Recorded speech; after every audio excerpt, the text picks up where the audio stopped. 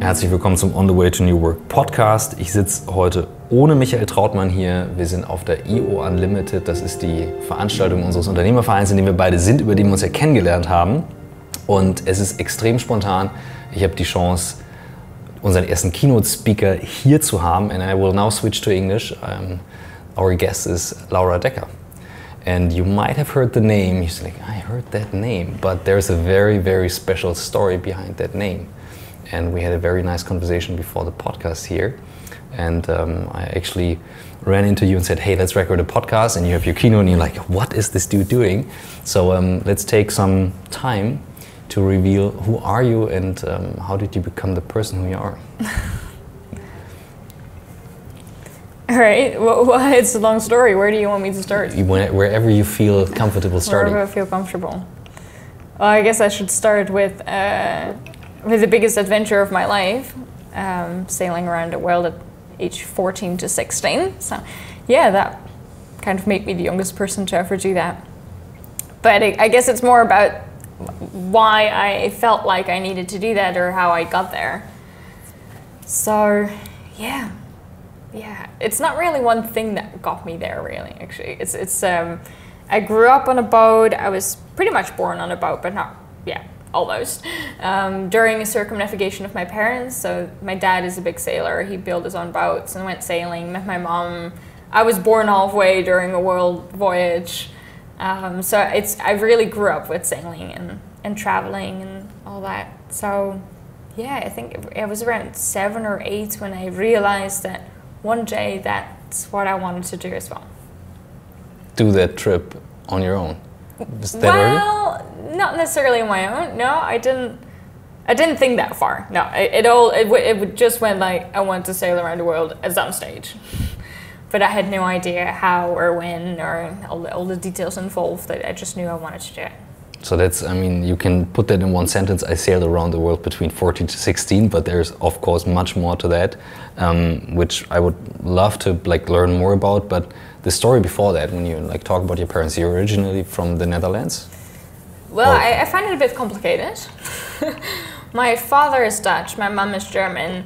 I was born in New Zealand, and I was about 4 or 5 when we came back to Holland. So that was the first time I'd ever really been there, and then of course I was 14 when I left. So yes, a big part of my youth I was in Holland, but at this stage I've actually lived outside Holland much longer than inside, so I don't really feel Dutch or feel like Holland is my home. I guess also partly because of all the things that happened and the story before it. But no, I don't really know. Generally, when people ask where you're from, I say either New Zealand or just a world citizen. So how did your parents, your father, you said, built his own boats? What do your parents do? How did that happen that you're around the world, born around the world? I have an interesting family. Well, actually, my grandparents are both pretty normal, but my dad decided he loved sailing when he was very little, and he's stubborn and likes traveling and just wants to do his own thing. So he started building boats when he was very young.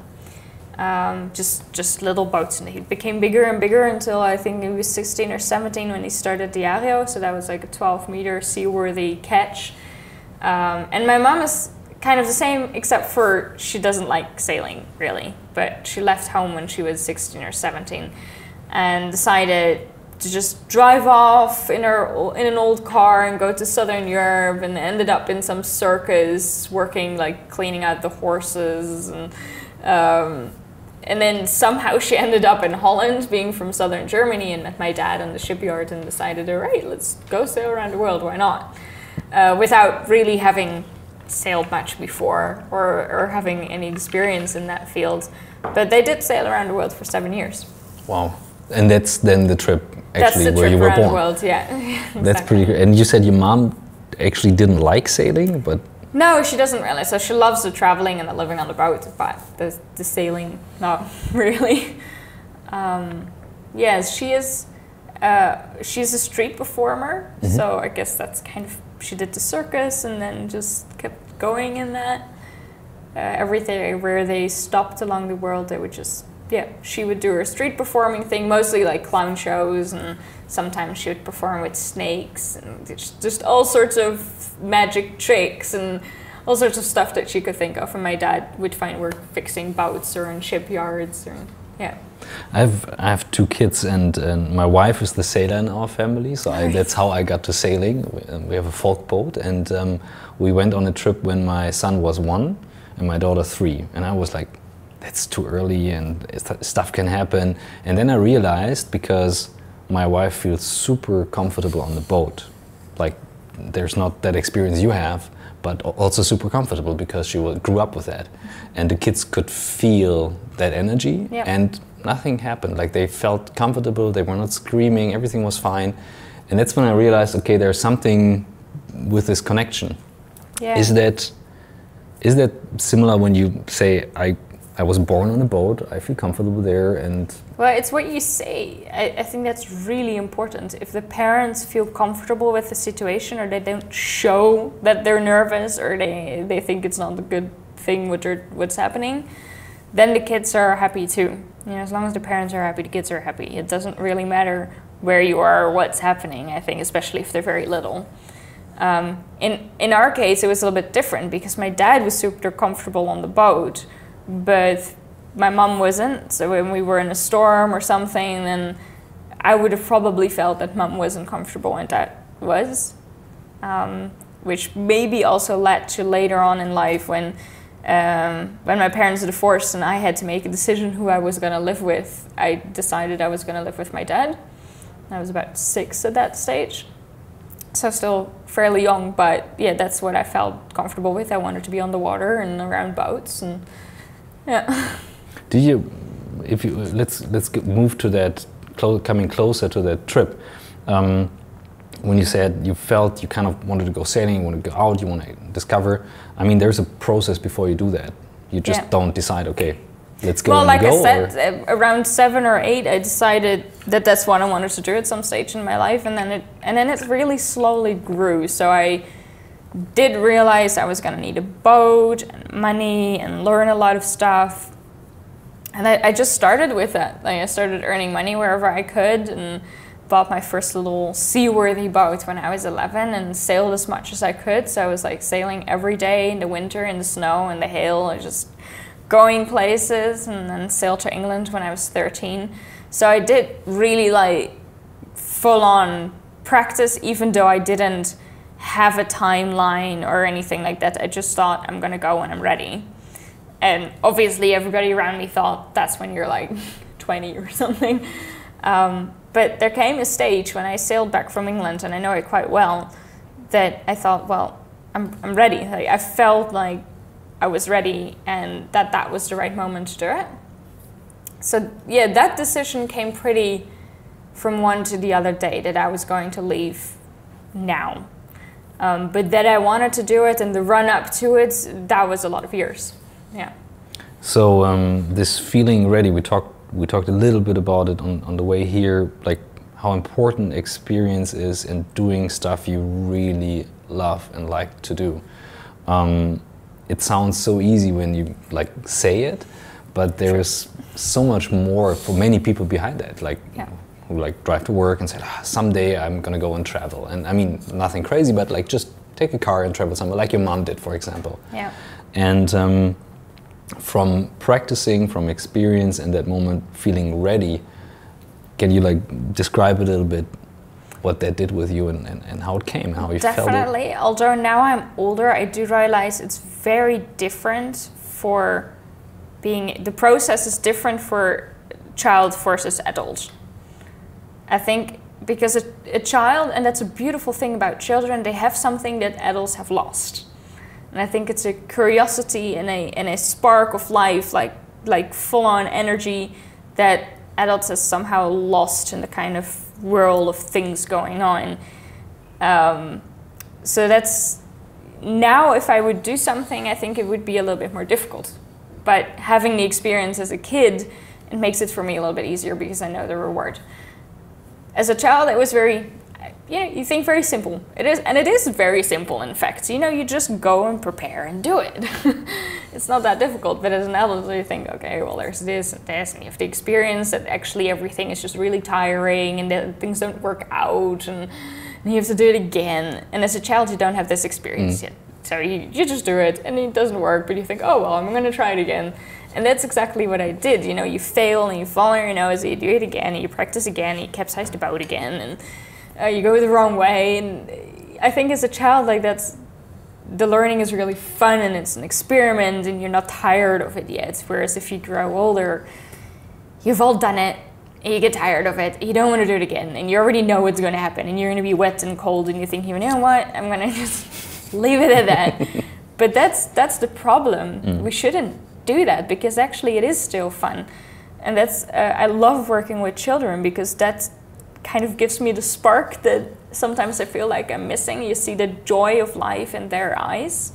You see how everything is fun and beautiful, and they're learning, and then I realize, yes, it is fun, and I do want to try it again and experiment it. And so yeah, I think it's just a beautiful thing that I did get to do that as a child, that my dad gave me that freedom and allowed me to explore and experiment and go my own path, because often we are restricted in that.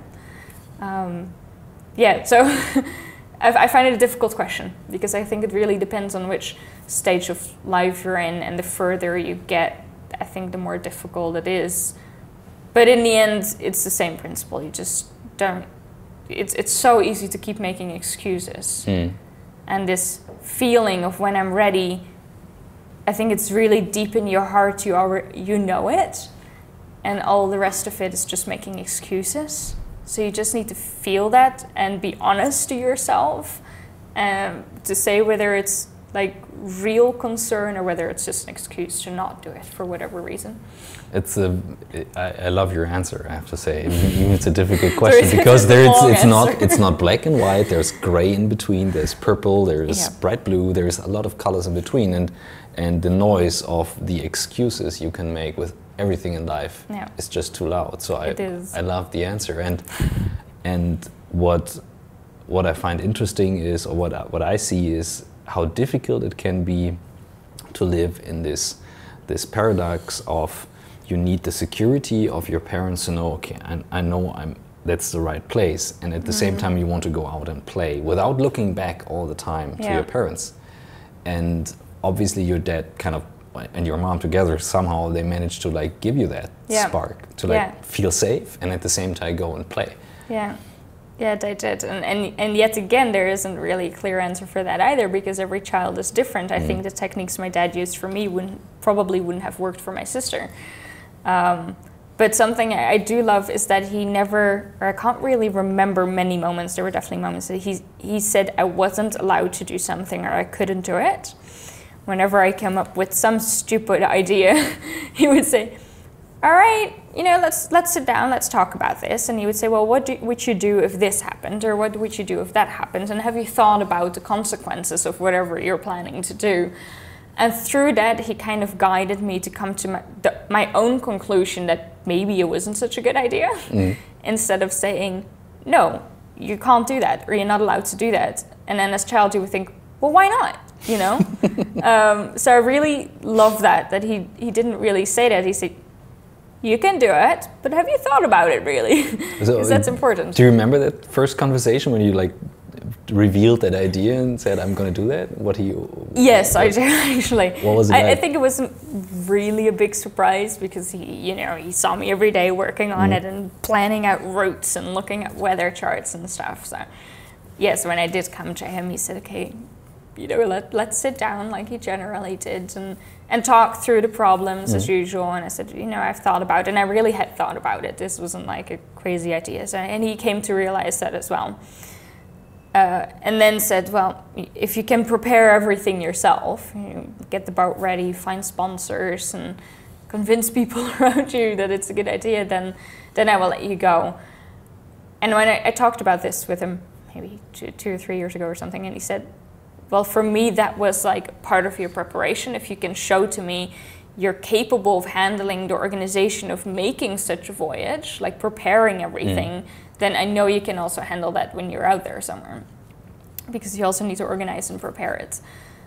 So yeah, that was a big part of it for him, that I really did it myself, and if I showed I could handle it myself, he would stand behind me and help me where needed. What was the most difficult question he challenged? Oh, good question. I don't know, actually. It's a long time ago. I do know for him the biggest concern was being on land. He wasn't concerned about the sailing or storms or anything like that, because he knew I could sail and could handle that. So all questions regarding the boat or difficult situations on that, weren't difficult. But on land was definitely, an issue, like trusting me there. And he did make a rule that I just wasn't allowed to go anywhere alone on land, which is kind of funny if you're sailing around the world alone. He just said, always anchor where there's other boats and go to them, make friends. Don't go shopping alone or exploring alone. Just go and make friends and go together with them on land. And that's what I did. So yeah, that was actually good practice too, because I'd rather do things alone, and I was a bit shy, but because he kind of forced me to not go anywhere alone, I did have to go over and make friends. In the end, I'm really happy about that. So through that. If you could say that's your comfort zone, staying on your own, but the sailing is not like leaving the comfort zone. For many other people, that would be leaving the comfort zone. So right. For you, that's different. Yeah, for me, it was probably the other way around. That I felt comfortable on the boat and at sea, but yeah, less comfortable, I guess, going to people and interacting. But that has I think it's balanced. Yeah? Yeah, probably. I like both now. So if you go on that journey and starting out, so leaving, first day, first nights, and then being on your own, if you say you like being on your own, but being on your own and having the option to meet someone if you want, compared to no option, how was that? I have to say I had more trouble with it in the beginning. So it really got better towards the end. In the beginning, I was really focused. Looking forward to be back on land and not being alone. Whereas in the end, I really actually enjoyed it, and I somehow needed the peace and quiet on my own.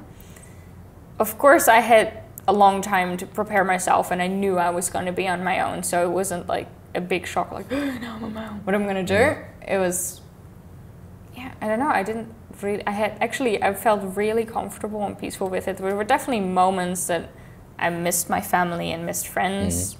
Definitely, absolutely. There were also a lot of moments that I thought, why am I here? Why did I want to do this? But mostly I was able to remind myself that it was me who put me there, and that it was my choice and my dream, and I wanted to be there, and I needed to bite through it and keep going. So that made the difficult moments easier, I think. Like just reminding myself, like, okay, it's you who put you here. Don't whine about it. Just keep going. In the end, I didn't have much trouble with that. When I get the full idea why EO invited you and Dirk, who organizes the event with Kai. They're always very curious, and then he said, Laura Dekker's coming. Like, that's a good idea, because that's an experience. Because when you go on this entrepreneurial journey, sometimes you think like, why the hell did I do this? Yeah. And then you ask yourself, and what you just said just hit me, because, well, it's me who put myself why am I here? Well, that's pretty much my own fault. Into this position. Yeah. So the difference is, when, as an entrepreneur, you have people around you, and it takes some reflection to say, well, it's my fault. Everything we have here started because of me and works because of these other people, so that there's energy here. Right. When you're on your own, and let's say you're frustrated about a day or something bad happened, or it rains or whatever, stuff you cannot change. How did you feel through that? Like, did you talk to yourself? I don't know. What? How can you imagine a day that is not going straightforward, happily sailing ever after? I had my ways of dealing with it. often I would just pick up the guitar and play a song, like just to become relaxed again and be able to think. Or I would write. I found writing really helps, like just writing out the situation, why I was angry, what I was angry at, like something breaking or something. Yeah, something I couldn't really be angry at, but you're still angry because it happens and it's annoying. So I would write it down and kind of read it over and go, you're really stupid. Just realizing what I had written, that it was actually ridiculous the way I reacted. But I think if you write it down, you're able to look from an outside perspective on yourself.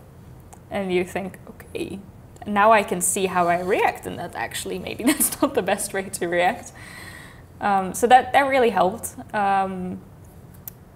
Listening to music or just reading something. And that also helped me really to deal with fear or in difficult situations. If I just didn't know the answer straight away, distract myself, go do something else, write it down, make drawings of the problem. And I definitely didn't stress myself to find a solution like right that moment, because something my dad had taught me much earlier in life is that often it's better to take your time to fix something or to do something well rather than stressing out and panicking or overreacting to situations. So yeah, counting to 10, taking it easy, thinking over the problem and then fixing it. Even if something bad happens on the boat, I mean, even with our tiny sailing, I remember situations when certain ropes are where you feel like you have to act now. Yeah. Right, but if you panic and you feel like you have to do something now and you just do something because you feel like you have to do something, that could be the wrong thing to do. So in that situation, it would still be better to take that little moment to be able to make the right decision. And that's something I really needed to realize, that I couldn't panic or make decisions that later would be wrong if I think about it a little bit. How do you do that if, like you say, you have a moment of a complete breakdown and cry? Because I mean, everything feels wrong in that moment. Did you have that? It doesn't, like when you describe it now, it doesn't feel like it, but did you have? Yeah, sometimes. Yeah. Mostly I would just be really angry at whatever happened. I remember, because often it was also just that I realized it was stupid things for me, that I didn't fix something well or look after it or check it or something. Once a shackle broke from the main sheet and the sail just went out and the boom was like chafing against the rigging. So in the end there was quite like a big, not quite a hole yet, but definitely a lot of damage done on the boom. Which wasn't big damage, but I love the boat and I wanted it to be pretty. And so I was really angry at myself that I hadn't heard it or noticed it or anything. And yeah, then I just kind of sat down and was angry at myself. It happens. It goes over. I like that. What is it that you take with you before and after the journey? And I'm of course know that you have been on that journey in a very special time when other people go through different journeys. But can you see something where you say that was Laura before the journey, that was Laura after the journey? A lot, I think. Probably what stayed is just my stubbornness and determination, and that I want to do things my way. But most of the other things changed. I got to see the world in a completely new way. I got to realize that it's really okay to be yourself and do your own things because everybody's different. You know, if you go to so many places and you see so many cultures and everybody is doing things their own way, then really the way you grew up and everybody's saying you should be this and you should put those clothes on and this is the fashion and put your hair like that, it suddenly just really doesn't matter. I think it puts things really into perspective. Also, being on the boat for so long without really having anything like a shower or a lot of water or a fridge, it made me really appreciate having basic things. Just having an ice cube in my drink or a warm shower or like a dry bed or something. And that's something that never left. I mean, it's nine years ago that I left, and I still really appreciate that. So that's certainly a really big gift that I got from the journey. And I think most importantly to just keep chasing your dreams and really doing things and not caring so much what other people think of it. I definitely learned that it's good to listen to the opinions of others if they're good opinions, like if they know you. But stay true to yourself and your own values. So yeah, the way I do it is just when I have an idea, I write down my values and the way I want to do it, and then listen to the input of others and see how that could possibly fit in. And that's something I had before the journey, but definitely got much, much stronger through the journey. What I hear and what I feel like when I met you, we met just like an hour ago or something, you can definitely feel you're in your place, like this is you and this is what you want to do, and when other people say like this is authentic, but there's a difference between playing a role and being that person. Right. And I find it fascinating that obviously your dad and your mom had some input on that, of course, and it feels like you've been shaping that through the trip, like being on your own, listening to your own inner voice and being more and more clear on that. So if you see yourself on that journey and then you see the world in a different place, what is the contrast between you like seeing that and being so clear and then seeing the world in a different view? That's a good question. I'm not really sure how to answer that, actually. Yeah, I feel like I've always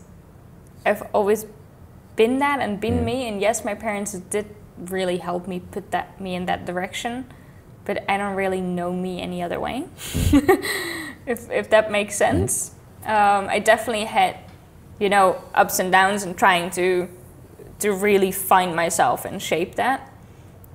But I think I'm lucky to have found what I really want to do early in life and find my place. Although saying that, I think giving presentations and doing podcasts and media and stuff was definitely something before the trip and also during the trip and even after the trip that I hated it. Like I absolutely hated it.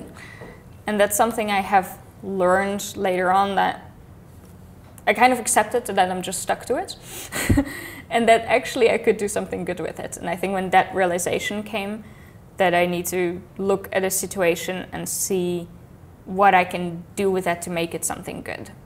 So there was definitely a time in my life where I was just kind of upset and felt like I wasn't at the right place. And that's not what I wanted to do, and I didn't like the presentations and I didn't like the media and I wanted to go away from it. Until the realization came, okay, wait, but it's there and maybe I can do something good with it. And since then it's been much better, just accepting it and actually turning it around to be a good thing.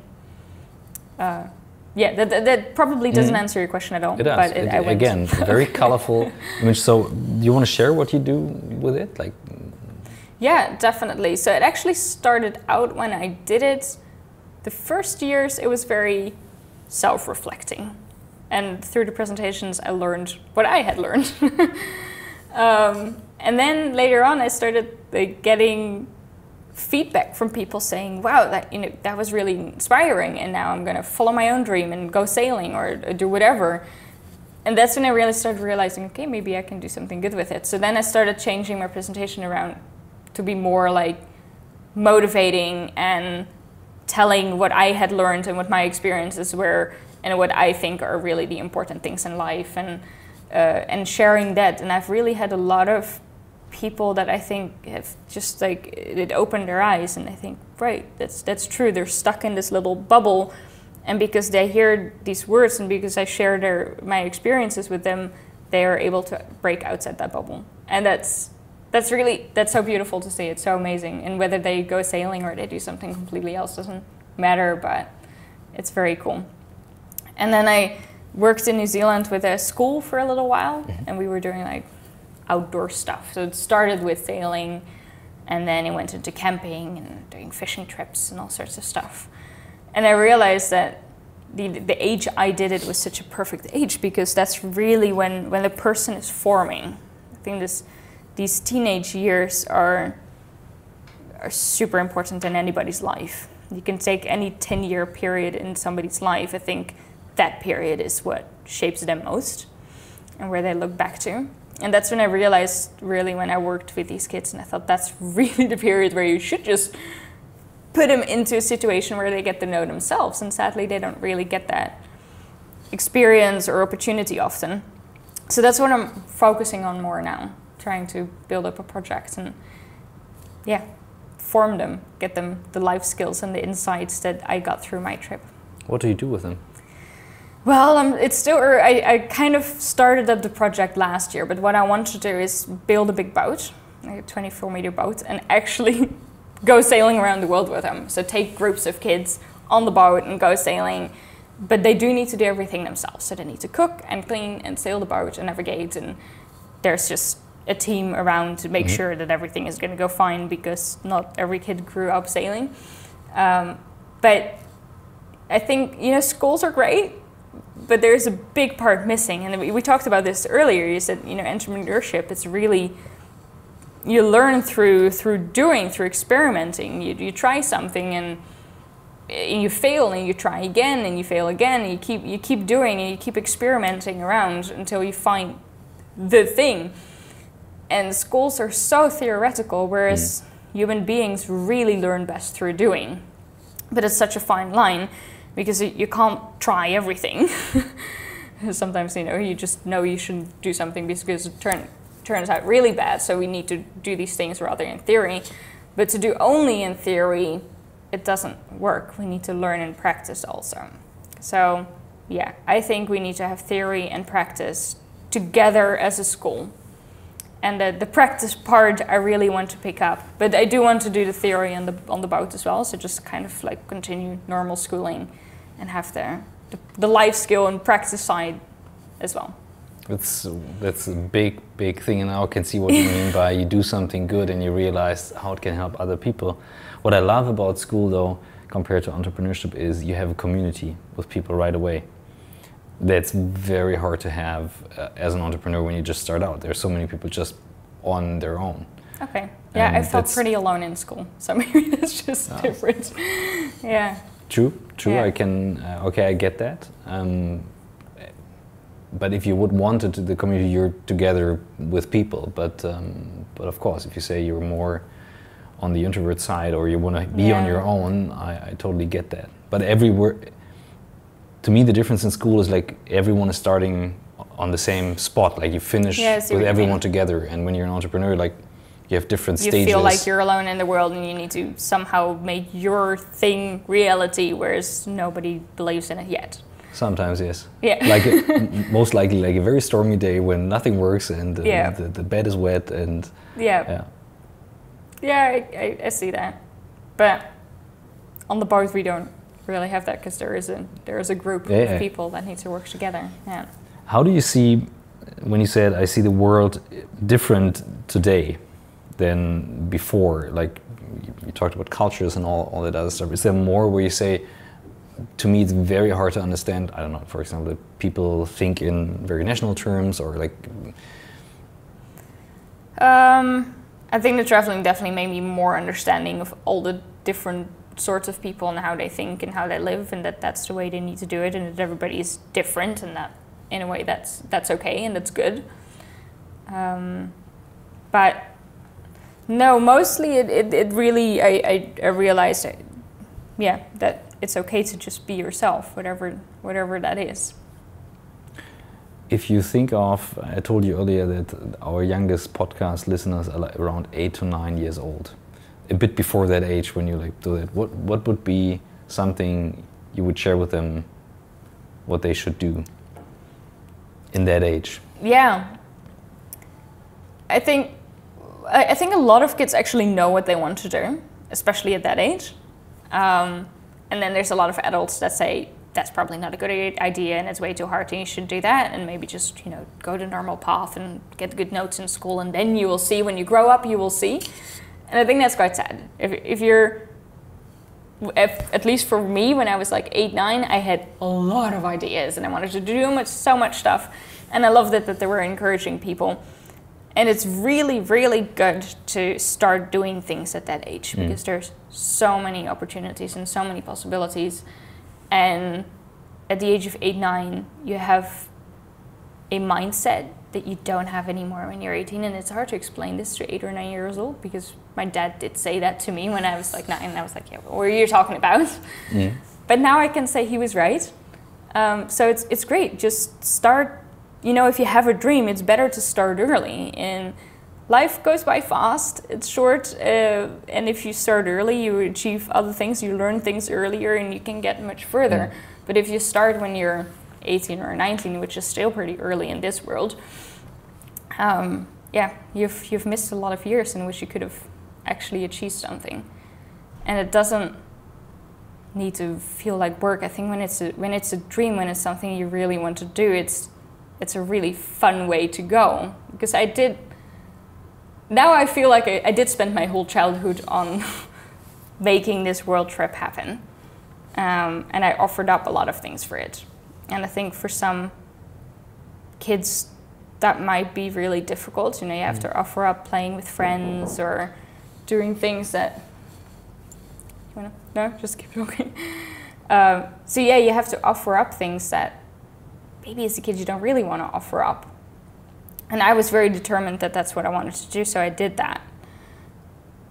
And looking back, that was definitely worth it. You know, I needed to do that, and I achieved something. And the time I could have spent playing, practicing sailing, and that was just a different way of playing and doing things. Thank you so much for taking the time before you have your speech, and it was a pleasure to meet you. Thank you. Thank you.